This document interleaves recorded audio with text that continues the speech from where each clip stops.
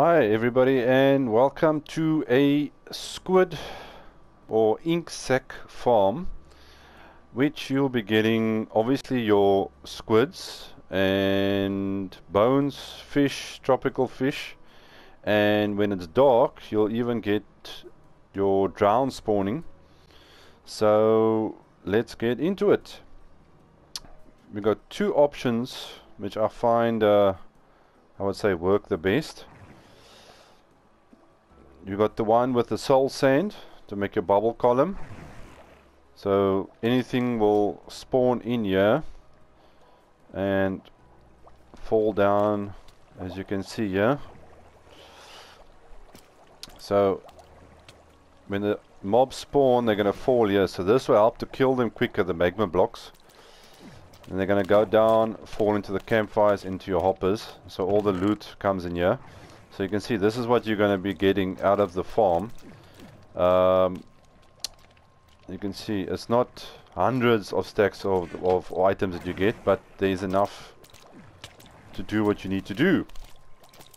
And the good thing about this method, with the campfires as well, is that you're going to get raw fish and cooked fish.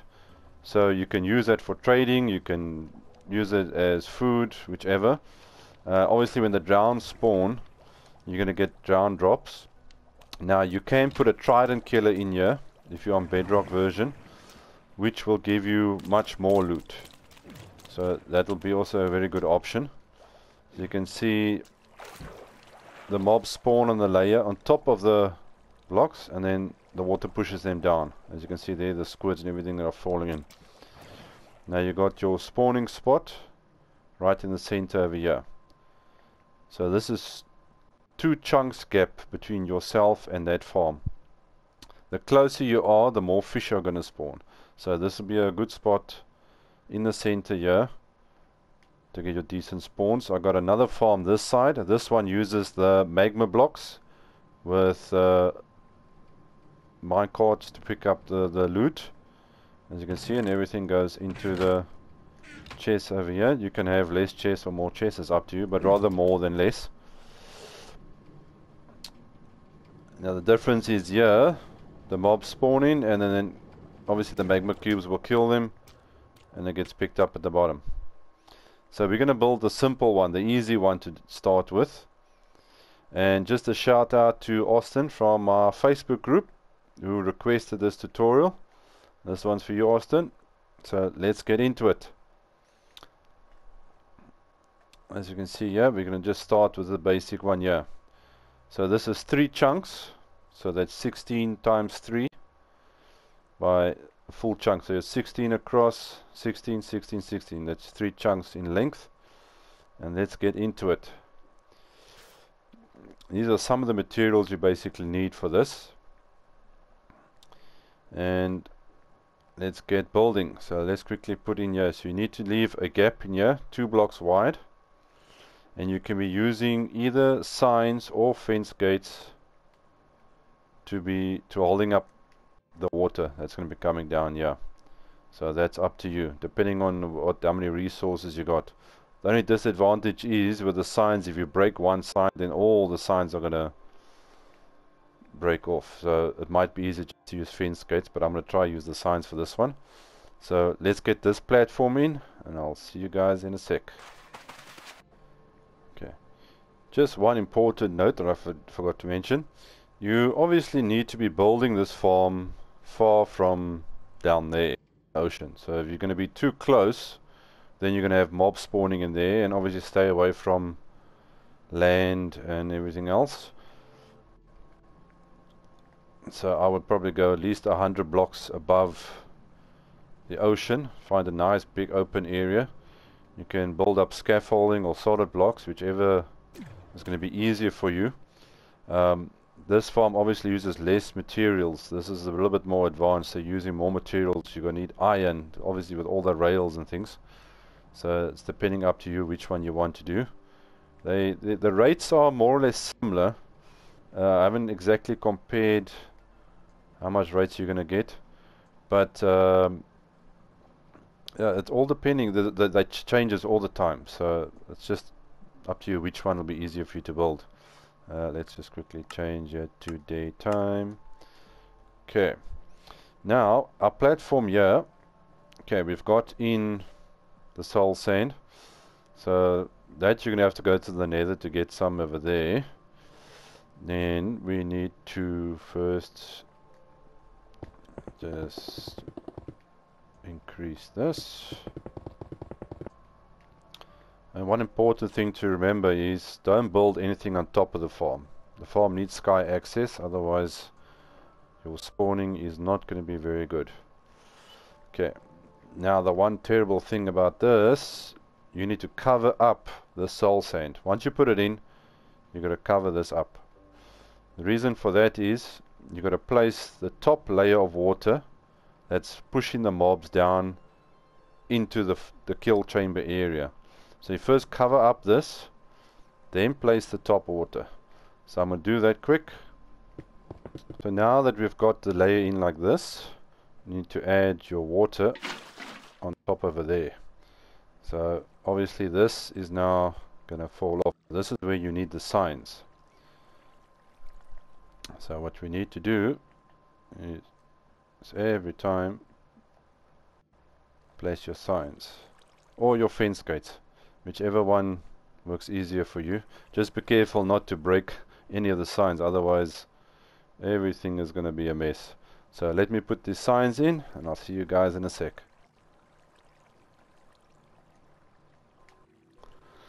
Okay, there we go, we've got that in. Now you can be using water buckets if you like, or ice if you have, and you can just place down every second block or so like that, and then when you break it, it will form the water sources. Otherwise there's buckets, and hopefully now when the update comes in they fix this problem that's going to be happening. So you just put in your water.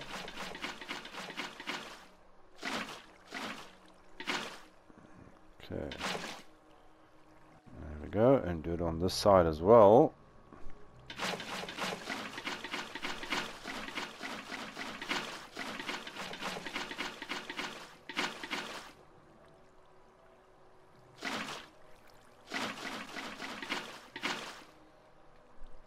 There we go, now you can see the mobs already start spawning. Okay, now we need to take out these blocks and then put water sources on top of the soul sand itself. But we're going to have to put in some more signs or fence gates.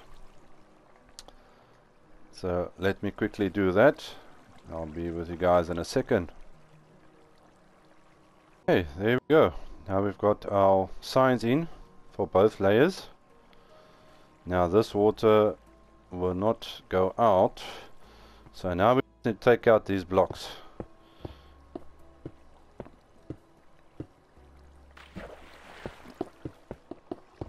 So you can remove these blocks on both sides. Just be careful not to break any of your signs. Okay, so let me quickly take out these blocks and I'll be right back with you guys. There we go, we've got all the blocks removed. Now you just need to place water sources on the soul sand itself. So you just go down and check where you need to place a few, and then it should automatically start filling up this bottom layer. Okay, there we go, it's going.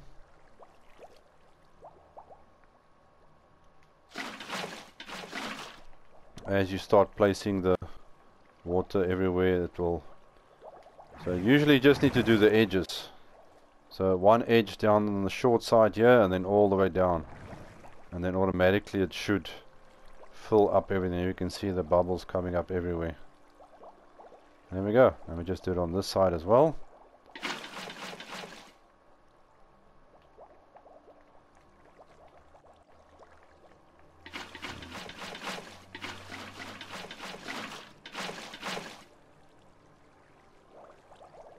And we got bubbles, and there you can see how the mobs are spawning nicely.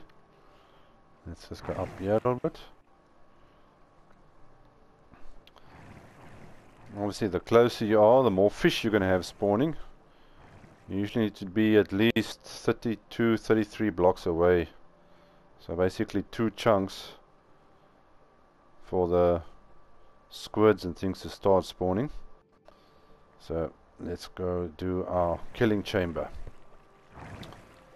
Okay, now, as I said before, the reason for the magma blocks is to kill the mobs or the fish and everything quicker, so the more can spawn. Otherwise, if you put glass or anything else in here, then they're just going to be swimming in here the whole time. Then they don't despawn, or it takes too long for them to disappear. So the best is to use magma blocks. So all we're going to do now is build our little streams. Okay, so that's 1, 2, 3, 4, 5, 6, 7, 8.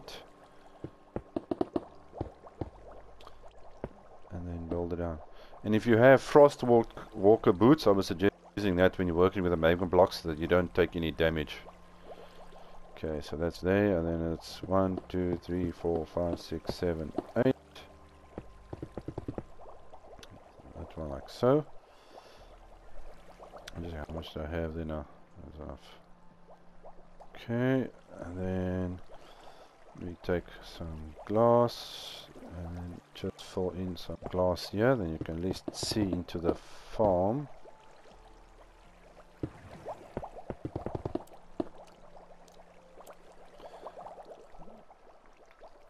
Okay, so what we got is 3 layers going down, as you can see here.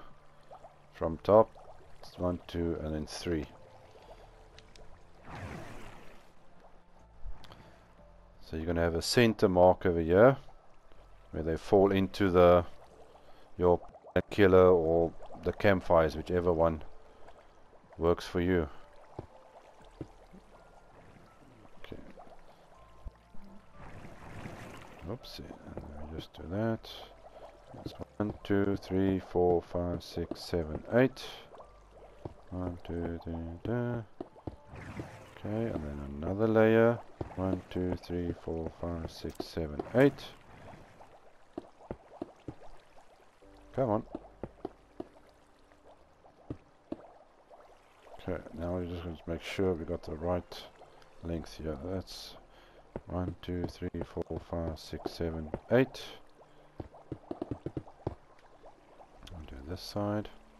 Okay, now we can see we can have a bit too long here. So if we take off 2 blocks over there, that's 6 there. 1, 2, 3, 4, 5, 6. And we should have your 4 gap. Okay, oh. Now just surround it. Now you see how everything falls in there. So it'll definitely be killing them quicker using the magma blocks.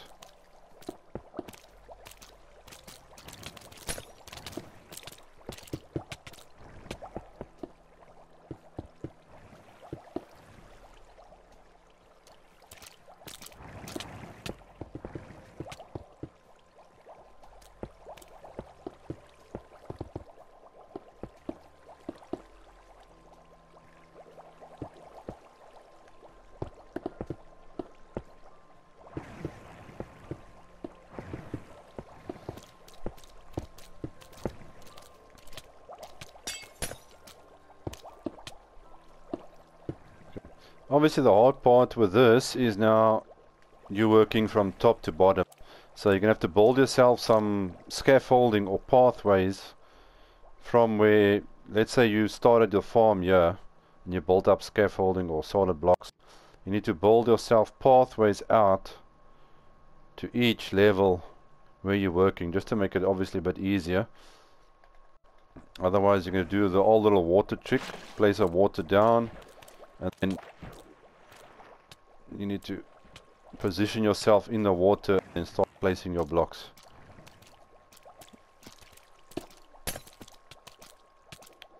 As you can see, the mobs are spawning like crazy. Okay, now for our... Let's just quickly change the time back here. There we go. Yeah, depending on which way you want to use the campfires. So at least with the campfires you're going to get cooked fish as well, which is also useful and for trading. Otherwise we do the trident killer, and then you should be getting more drops. Okay, so all we need to do now is first let's put in some signs there just to drop the, so the water will stay put. Sure, now you can see all these drops coming through, but let's don't put the water in yet, otherwise all those mobs are going to start falling on top of us. Okay, let me just go down a few blocks.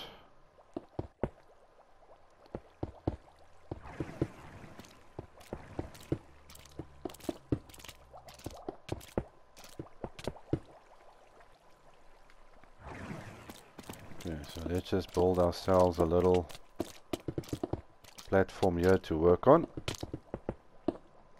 Sorry, Mr. Fish. Okay, we don't need that, don't need that. So your chest is going to be over there. Take that out.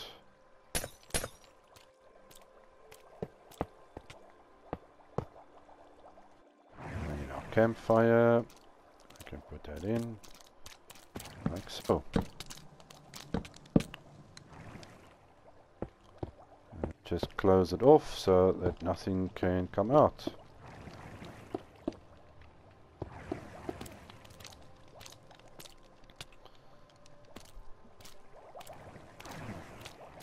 Okay, now we can make our way to the top of the farm again.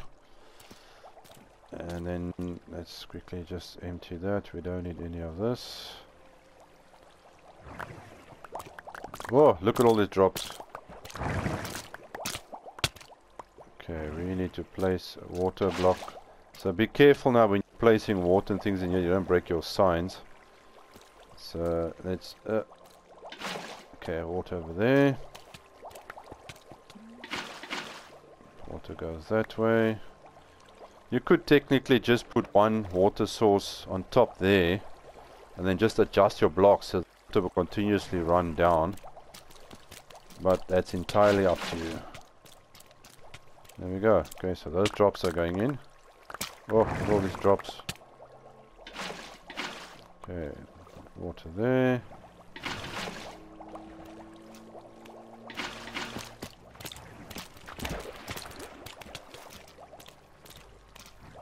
Let's quickly just empty out all the stuff. You're going to be getting a lot of drops out of this farm.